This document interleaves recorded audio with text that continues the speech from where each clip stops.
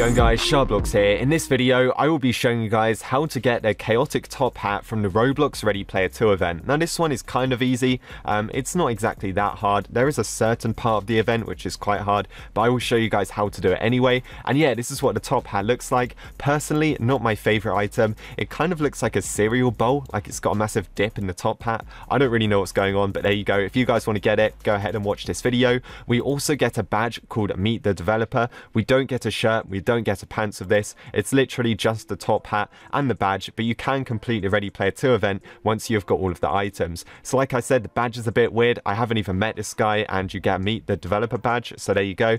And the game that we want to play to get this stuff is Dungeon Quest. So what we're going to do is jump into a server. I will show you guys exactly what we have to do. Like I said, it's not that hard, one of the more easy items. Go ahead, join the server, and I'll show you guys what we have to do. Alright guys, so once we're inside the server of Dungeon Quest, we actually have to collect all of the colored gems, but we have to collect them in order. And the first one is red. So what we're going to do is run over the bridge. We're going to run all the way down here. I did this on a VIP server, and I also sped the gameplay up so it's not boring. But here is the red gem. We're just going to walk into it, collect it. The next one we have to get is this yellowish golden kind of gem. If you see any other colors on the way, ignore them because you want to get them in order. So we're just going to run all the way over here. We're going to run to this big castle wall or shop or whatever it is, and we are going to find the yellow gem. Now what we've got to do is find the gem which is just here by the trees. This one's kind of like a dark blue kind of color, maybe a purple a little bit, but we want to select this one.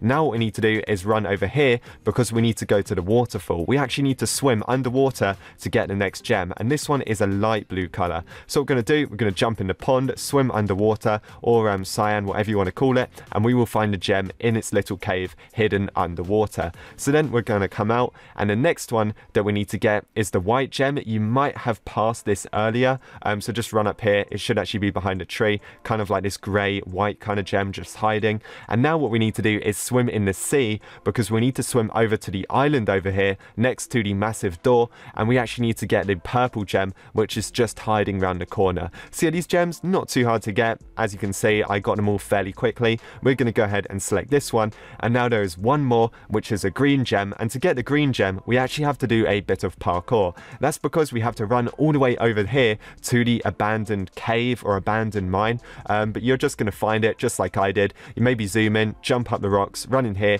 and run through the smoke. Now we're on to the obstacle course. So like I said, I'm going to speed up this gameplay. It's kind of easy. It reminds me of those classic Roblox obbies that you used to get like 5 years ago. But anyway, just jump over all of these parts. We want to get to the mine tracks, and then there is actually the green gem or the emerald gem which is hiding inside of this hidden kind of like cave room. So just run up to it, collect it. You don't have to click it, literally just walk into it. And now what you guys have to do is run out of this cave and just jump all the way down. We are now done with the obby. You don't have to complete it. Run out, go back through the smoke, and just get out of the mine. Now this bit is probably the hardest bit. I think this is going to be kind of hard for kids. What you have to do is actually look at all of the 5 lights. They will be flashing, and there's going to be some type of secret code, and you have to write it down in order.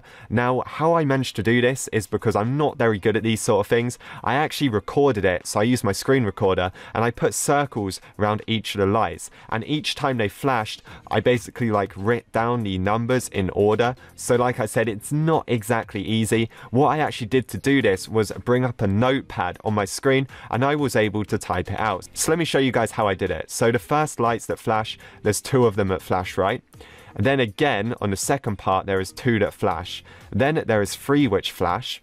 Then there is another 2 which flash. Then there is 5, so all of them flash together, and then the last one is 4. If you do it in that order, you're going to get a secret code, but keep in mind the code is going to be different for everyone watching this video. And now what we need to do is run over, and we need to find a waterfall again, but this time we need to find the secret control panel which is on the door, and we need to enter in the code. So mine was 2 2, then it went 3, then it went 2 5 4. Click on the green arrow, and we're going to get teleported into the secret boss level.